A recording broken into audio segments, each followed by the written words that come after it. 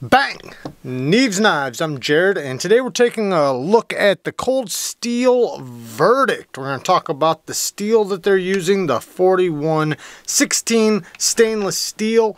Now, I got this from Blade HQ. I will link everything down in the description. It's a pretty affordable cold steel. I think I bought it for like right around 50 bucks, something like that. It'll be linked down in the description.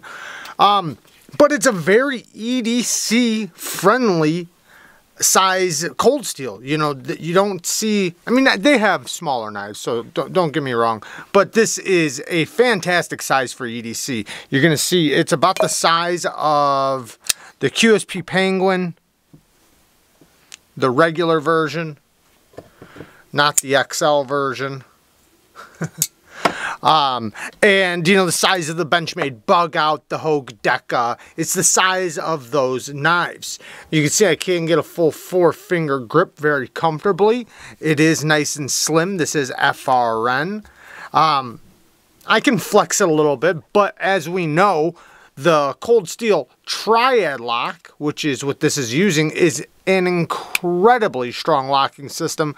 The strongest locking system when it comes to just, you know, pound for pound lock strength. The cold steel triad lock is the strongest. And in this case, we have a reversible deep carry clip that is inset, but it does not have flat screws.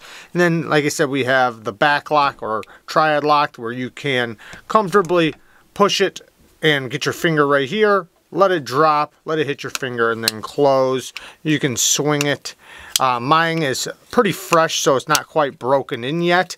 You have the thumb studs, which you can adjust which side you want bigger on. This is exactly how it came, but there's enough sticking out on this side for me to do a good reverse flick fairly easily. A robust blade. This is about 26 thousandths behind the edge, and you know, it's a pretty robust blade, but you know, it's a work knife. It's a knife that's going to work good for regular everyday carry, but also, you know, as a little bit of a tougher tool for those that don't want to have to worry about breaking their tips or, you know, microchipping or anything like that. This is going to have a very tough edge, which in return, if you wanted to make it a little bit slicier, you could always lower back your edge angle, increase the cutting performance, but you know, it's not going to sacrifice too much toughness from the edge because, you know, it's a little bit more robust.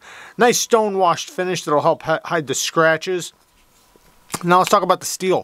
4116 stainless steel. Now I've never used it before, so this is my first time, so I can only speak about what I've read. And basically what I'm reading is, you know, obviously it's a budget steel, but it's very corrosion resistant, so it's good stainless, and then it's really tough. So it's a tough steel, good stainless, and supposedly its edge retention is a little bit better than 440. So that's pretty cool. Now the HRC on it is not very high though. I think it's like 56 or something, 56 HRC. So it is on the softer side of steels, you know, which is probably why it's so tough. But somehow, some way, the edge retention is still pretty good with it. So it's going to be a steel that's very easy to sharpen. It should hold a good edge. It should have fairly good edge stability. Not the best edge wear resistance, you know, especially when we're talking about all steels, but it should be plenty good for those looking for a work knife. And you know, when it comes to a knife that you want to be easily sharpened, maintained, stropped, and you know, stuff like that, it should fall into that category very nicely. It should be a steel that drops back fairly easily. Should be, right? Like I said, I haven't tested it yet.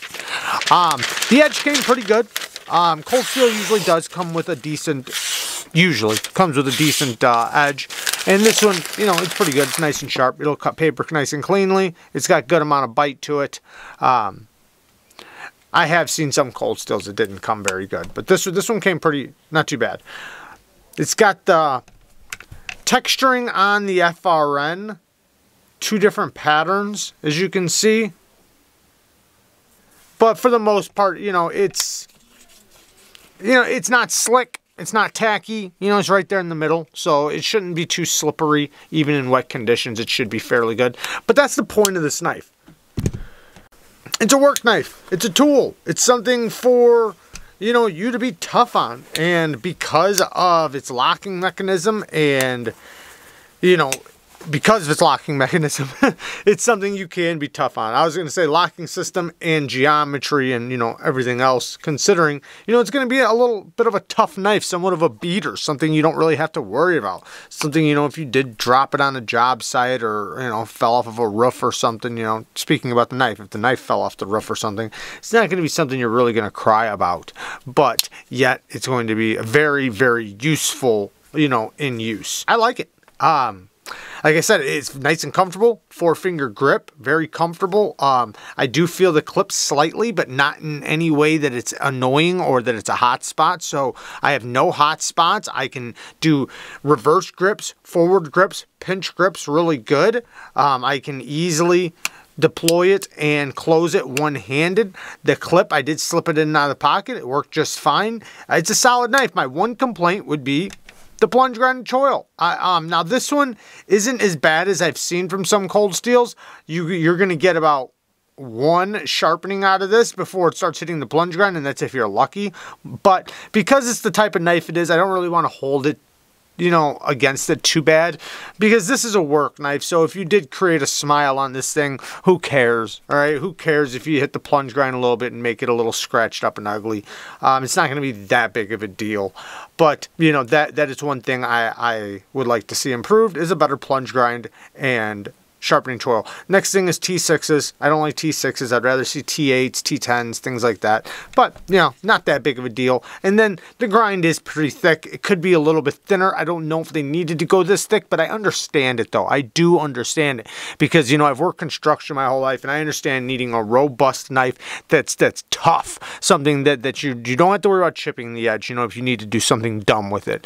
You don't have to worry about breaking the tip off, because you were using it a little bit harder than other knives, so I get it, and so I'm not going to hold the geometry against it at all. It's a cold steel triad lock, and it wouldn't make sense for it to have all the strength in the lock and, zero strength in the blade, even though I do think that sometimes we don't give steel enough credit, and even with thin geometry, it can still be plenty tough. In this case, though, I think it's just fine. So there you guys go. I love you guys. Thank you guys for watching. Peace.